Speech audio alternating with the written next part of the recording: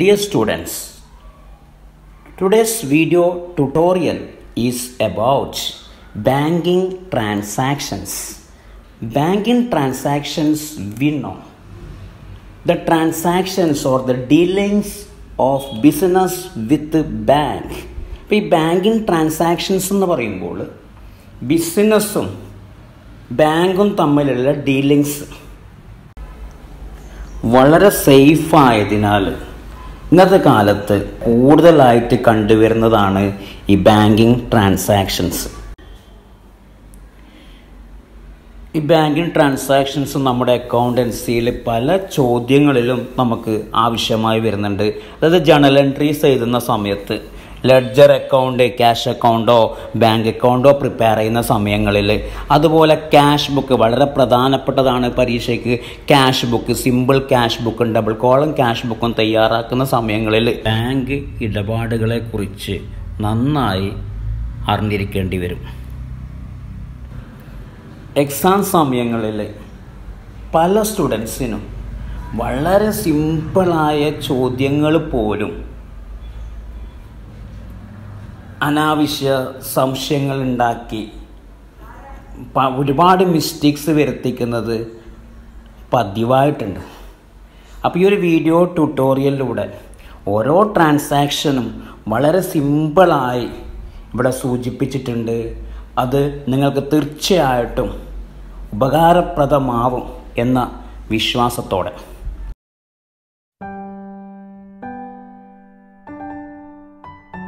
ആദ്യത്തെ ട്രാൻസാക്ഷൻ നോക്കാം.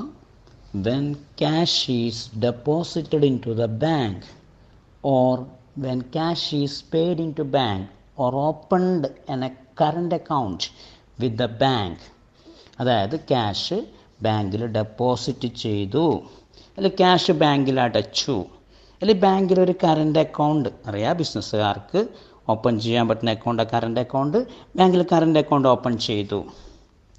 ബിസിനസ്സിലെ cash decreases, reduces, bank balance increases. അതായത് ബാങ്കിൽ ബാലൻസ്, ബാങ്കിൽ ക്യാഷ് വരുന്നു, ബാങ്ക് ബാലൻസ് കൂടുന്നു, ഇപ്പോൾ ബാങ്ക് അക്കൗണ്ടിന് ഡെബിറ്റ് ചെയ്യാം. ബിസിനസ്സിൽ ക്യാഷ് കുറയുന്നു, അതുകൊണ്ട് ക്യാഷ് അക്കൗണ്ടിനെ ക്രെഡിറ്റ് ചെയ്യുക. The entry will be bank account ഡെറ്റഡ് to cash account.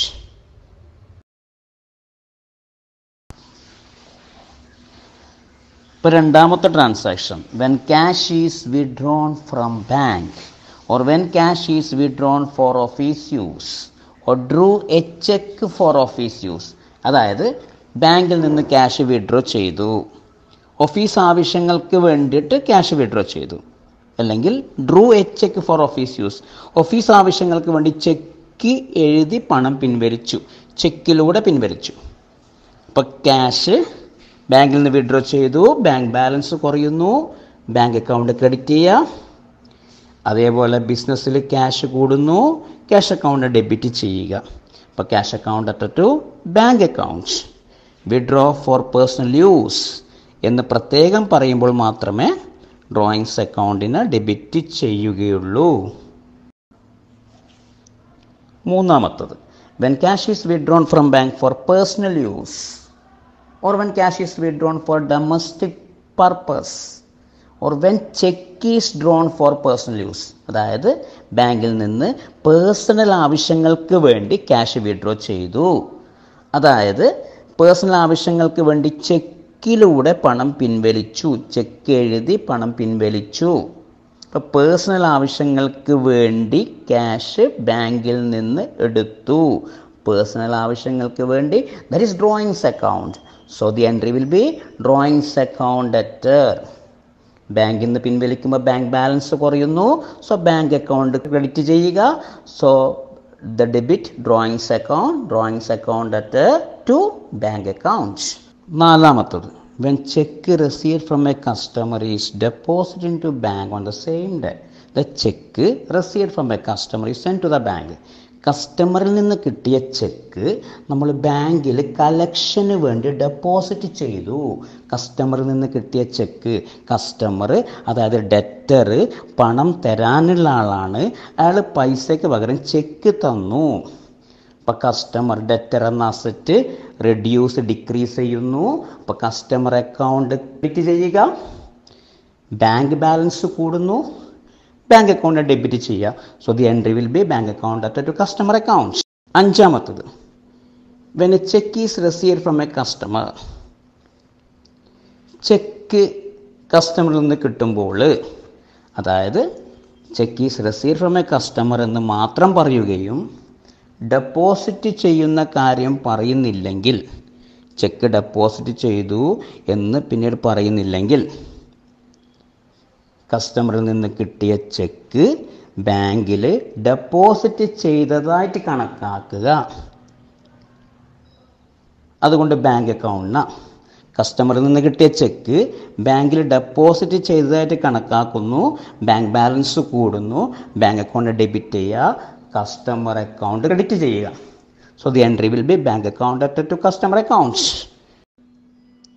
പിന്നെ cheque is received from A customer എന്നും പറയുന്നുണ്ട്. ഡെപ്പോസിറ്റ് ചെയ്യുന്ന കാര്യം പിന്നീട് പറയുന്നുണ്ടെങ്കിൽ check received from A customer. പക്ഷെ ഡെപ്പോസിറ്റ് ചെയ്യുന്ന കാര്യം പിന്നീട് പറയുന്നുണ്ടെങ്കിൽ ചെക്ക് കിട്ടിയതിന് ക്യാഷ് കിട്ടിയതായിട്ട് കണക്കാക്കുന്നു. അപ്പോൾ ക്യാഷ് അക്കൗണ്ടിന് ഡെബിറ്റ് ചെയ്യുന്നു, കസ്റ്റമറിന് ക്രെഡിറ്റ് ചെയ്യുന്നു. അപ്പോൾ എൻട്രി വരുന്നത് cash account at to customers accounts. ആറാമത്തത്, when check previously received from the customer is deposited in to bank. Check മുമ്പേ കിട്ടിയ ചെക്ക് നമ്മളിപ്പോൾ ഡെപ്പോസിറ്റ് ചെയ്തു, ബാങ്കിൽ അടച്ചു, കളക്ഷന് വേണ്ടി ബാങ്കിൽ ഡെപ്പോസിറ്റ് ചെയ്തു. അതായത് ചെക്ക് കിട്ടിയതിൻ്റെ ജേണൽ എൻട്രി ആദ്യം എഴുതി അതിന് ശേഷമാണ് ബാങ്കിൽ ഡെപ്പോസിറ്റ് ചെയ്യുന്ന കാര്യം പറയുന്നത്. അപ്പോൾ എൻട്രി വരുന്നത് bank account at to cash account എന്നാണ്. കാരണം ചെക്ക് കിട്ടിയ സമയത്ത് നമ്മൾ ക്യാഷ് അക്കൗണ്ട് എന്ന് പറഞ്ഞുകൊണ്ട് എഴുതി, എന്നാൽ അത് പിന്നീട് ഡെപ്പോസിറ്റ് ചെയ്യുന്ന സമയത്ത് ക്യാഷ് ക്രെഡിറ്റ് ചെയ്യുക, ബാങ്ക് അക്കൗണ്ടിന് ഡെബിറ്റ് ചെയ്യുക. Seventh one, when check deposited in the bank for collection is returned ഡിസോണേർഡ്. Check ബാങ്കിൽ കളക്ഷന് വേണ്ടി ഡെപ്പോസിറ്റ് ചെയ്തത് മടങ്ങി വന്നു ഡിസോണറായിട്ട്. ഡിസോണറാവാന്ന് പറയുമ്പോൾ ക്യാൻസലായിട്ട്. ഇപ്പോൾ ചെക്ക് നമ്മൾ കസ്റ്റമർ തന്ന ചെക്ക് ബാങ്കിൽ ഡെപ്പോസിറ്റ് ചെയ്തു, പക്ഷേ ചെക്ക് മടങ്ങി വന്നു ക്യാൻസലായിട്ട്. ഇപ്പോൾ കസ്റ്റമർ വീണ്ടും നമുക്ക് പണം തരാനുണ്ട് എന്ന് കാണിക്കുക. കസ്റ്റമർ അക്കൗണ്ട് ഡെറ്റർ എന്ന അസറ്റ് കൂടുന്നു. അപ്പോൾ customer account at to bank accounts. ഇനി when cheque is issued to A supplier. Check issued എന്ന് പറയുമ്പോൾ ചെക്ക് എഴുതി കൊടുത്തു എന്നാണ് അർത്ഥം. ഇപ്പോൾ സപ്ലയേഴ്സിന് പണം നമ്മൾ കൊടുക്കാനുള്ളവർക്ക്, നമുക്ക് ഗുഡ്സ് കടത്തിൽ തന്നവർക്ക്, സപ്ലയേഴ്സിന് നമ്മൾ ക്യാഷിന് പകരം ചെക്ക് എഴുതി കൊടുത്തു, ചെക്ക് കൊടുത്തു. ബാങ്ക് ബാലൻസ് കുറയുന്നു, ബാങ്ക് അക്കൗണ്ടിനെ ക്രെഡിറ്റ് ചെയ്യുക, സപ്ലയേഴ്സ് അക്കൗണ്ടിനെ ഡെബിറ്റ് ചെയ്യുക. Suppliers account at to bank account. Then the ninth one, when a customer remit cash directly to the firm's bank. ഒരു കസ്റ്റമർ നേരിട്ട് നമ്മുടെ ബാങ്കിൽ ക്യാഷ് അടക്കുകയാണെങ്കിൽ, നമ്മുടെ ബാങ്കിലേക്ക് ഡെപ്പോസിറ്റ് ചെയ്യുകയാണെങ്കിൽ, കസ്റ്റമർ നമുക്ക് തരാനുള്ള പൈസ നമ്മുടെ ബാങ്ക് അക്കൗണ്ടിൽ കൊണ്ടുപോയിട്ട് അടക്കുകയാണെങ്കിൽ ബാങ്ക് ബാലൻസ് കൂടുന്നു, ബാങ്ക് അക്കൗണ്ട് ഡെബിറ്റ് ചെയ്യുക, കസ്റ്റമർ അക്കൗണ്ടിനെ ക്രെഡിറ്റ് ചെയ്യുക, ക്യാൻസൽ ചെയ്യാൻ വേണ്ടിയിട്ട്. തരാനുള്ളവർ പൈസ തന്നു. So here customer credit bank account at to customers accounts. The 10th one, when the bank allows interest on deposit or when the interest is allowed on deposit, interest credited by the bank. ഡെപ്പോസിറ്റിന്, നമ്മുടെ നിക്ഷേപത്തിന് bank interest അനുവദിക്കുമ്പോൾ, അതായത് bank interest credit ചെയ്യുമ്പോൾ bank balance കൂടുന്നു, interest വരുമാനം കൂടുന്നു. അപ്പോൾ bank account at to interest on deposit accounts or interest accounts. Our last one, when the bank charges expenses for the service. Bank charges expense for the service or when interest is charged by the bank. നമുക്കറിയാം bank സാധാരണ charge ഈടാക്കാറുണ്ട്, അല്ലെങ്കിൽ interest charge ചെയ്യാറുണ്ട്. Over ഡ്രാഫ്റ്റൊക്കെ ആവുമ്പോൾ interest ഈടാക്കാറുണ്ട്. നമുക്ക് അനുവദിക്കുന്നതിന് പകരം bank interest ഈടാക്കുക, charge ചെയ്യുക. ബാങ്ക് ചാർജസ് എക്സ്പെൻസ് ആണ്, നമ്മളെ സംബന്ധിച്ച് എക്സ്പെൻസ് ആണ്. Bank charges account at to bank account. നമ്മളെ ബാങ്ക് ബാലൻസ് റെഡ്യൂസ് ആവുന്നു, അപ്പോൾ അതുകൊണ്ട് ബാങ്ക് ക്രെഡിറ്റ് ചെയ്യുക. The bank charges account at to bank account. Okay, ഇതൊക്കെയാണ് നമ്മുടെ ബാങ്കിങ് ട്രാൻസാക്ഷൻസ്.